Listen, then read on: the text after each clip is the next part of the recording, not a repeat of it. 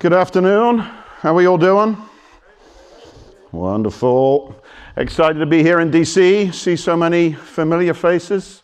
It's become my second home of late. We'll talk about that more in a little. So, normally don't have this great weather and all the cherry blossoms out though, so thought a few of you might be outside enjoying the sunshine. Anyway, enough of the small talk. I'm here to talk about 5G. Excited to follow on a great set of speakers talking about the opportunity here in the US and what 5G can bring to our consumers, to our society, to our economy, and to the country overall. I'm also super excited to talk about our deal, and Michelle gave me a great tee-up. I am going to spend some time talking today about the combination of T-Mobile and Sprint and why that is so important to driving forward on a 5G mission and 5G leadership, here in the US.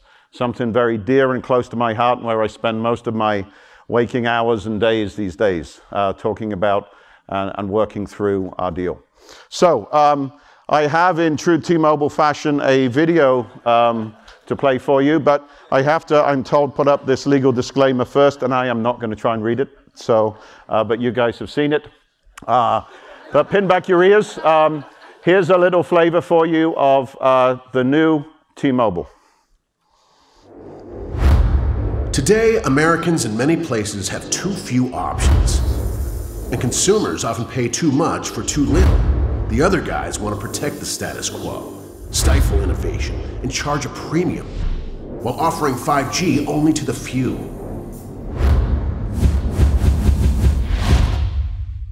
But we don't need to settle for the status quo.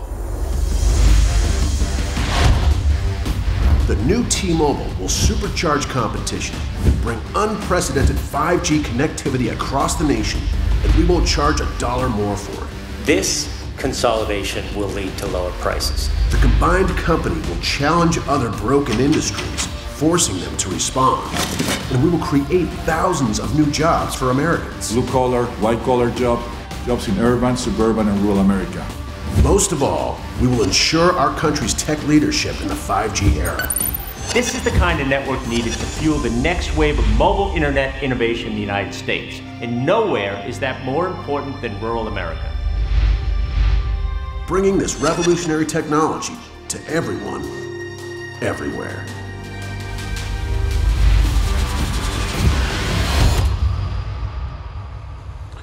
There we go. You can applaud if you like. I thought I'd demand it, so.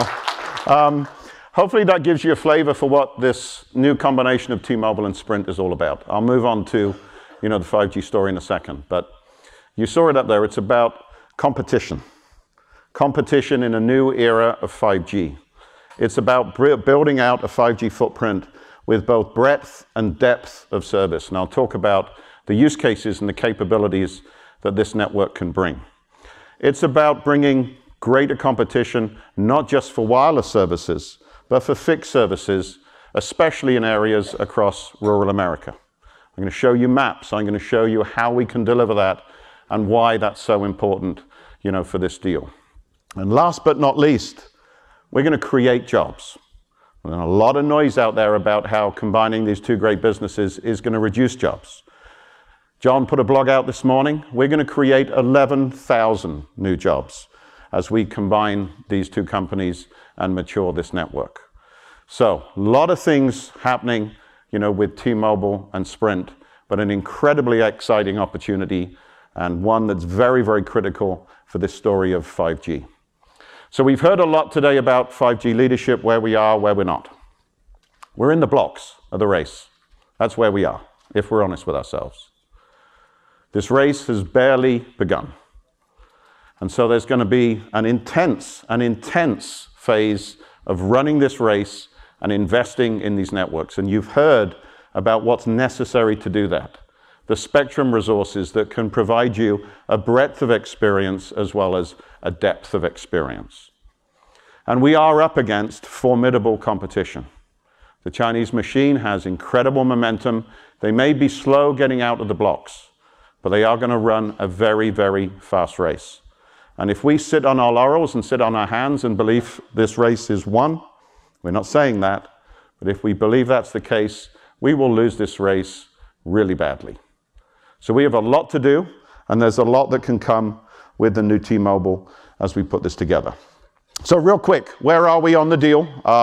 You can see the road there. I wanted to just reiterate how important this deal is and how optimistic we are about approval. We are very optimistic about this combination and its approval status.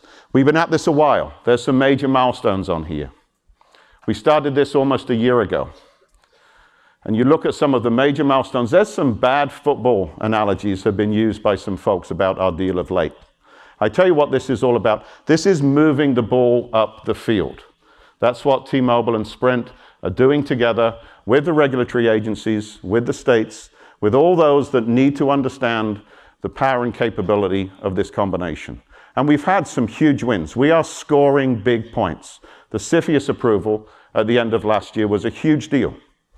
We've sat down with all of the agencies involved in that approval process, and we've talked and signed up for what will be a robust and very secure 5G future. There is a massive amount of work that goes into that one touchdown, one of the three major agencies that we need to secure approval with. And to date, we hear a lot about the state story. 16 of 19 states have approved this deal. And we are in deep and strong and positive negotiation and discussion with all of the states, making sure they fully understand what this combination can bring to their consumers in their specific states and the benefits that we will bring. I'm delighted to report that today, the FCC clock started again. The 180-day time frame will expire first week of June, somewhere in that time frame. But the clock is moving again. We are back on track. Our momentum continues. And we will answer every question that is put in front of us. If it's about jobs, if it's about our network, if it's about the investment that these two companies are committing to do together. So, with that said, let me talk a little bit about spectrum. And you've heard this from several of the speakers before. Michelle touched on this, Ken touched on this too. And I do want to bust a couple of myths while I'm up here. All of the spectrum bands are going to be needed for 5G. You need millimeter wave in the dense urban areas. You need midband. Ken covered that. That's how you deliver a breadth of mobility and experience in a 5G world. And you need low band. You have to have connectivity. You have to have that across all of rural America. You have to have that for the IoT and critical services that we talk about so much that 5G can bring. It's been said before, no company in the US has this set of resources. Nobody does.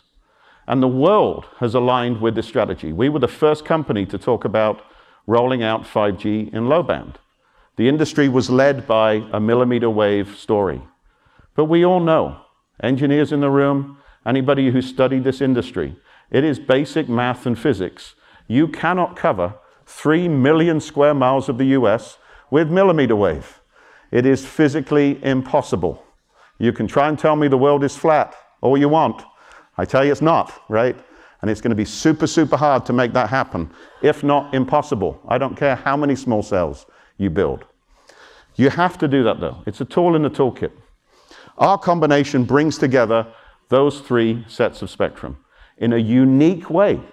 No company can do this today in the US. Not T-Mobile, not Sprint, not Verizon, and not AT&T. Nobody can do this today.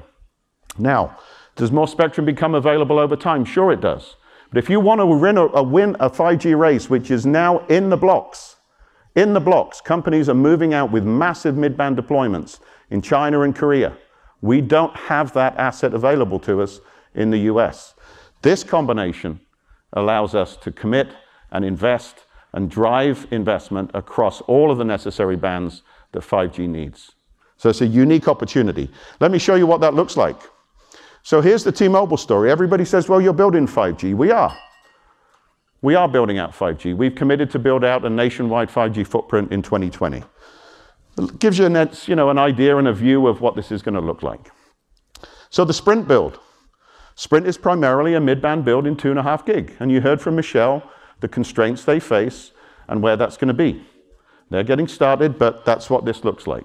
Now, what happens when you put this together? This is what happens. That's $40 billion of investment. That is massive spectrum across all bands coming together in a way that will generate enormous capacity and major speeds. Average speeds, 400 megabits per second across the US. The capacity that gets generated. If you compare what we can offer as the two companies today against what we can do in 2024, it's 8 times. 8. If you look at what the two standalone companies can deliver in 2024 against the combined, it's 2 times. So maybe that's the fair comparison. But this isn't a 1 + 1 = 2. It's not a 1 + 1 = 3.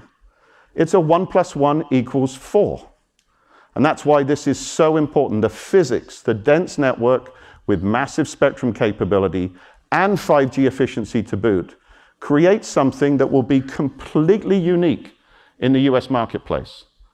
I've been building networks for 25 years in the US.